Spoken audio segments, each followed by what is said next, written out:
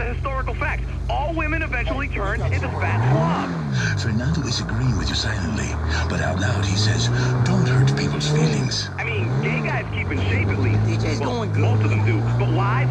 I don't think so. Excuse me, what kind of shape are you in? That's not important. I'm not the 400 pounds now, you know. I can almost see my penis. A powerful bear who loves his honey. Okay, let's go over here to line 5.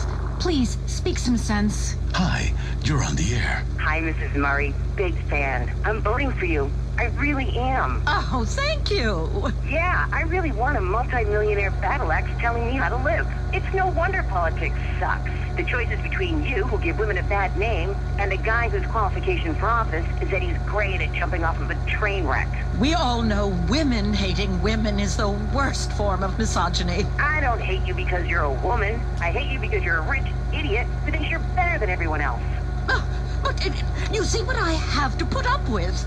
Joe, you see? Women hate each other, try to bring each other down.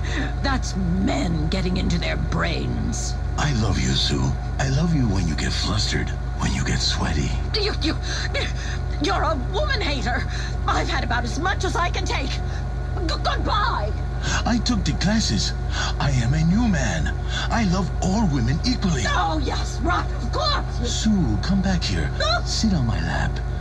She's gone. Why does this keep happening? Okay, I think that's pretty much all we have time for today. I was just getting my emotional flow going. But okay. Remember, with passion, she is back on The Fernando Show.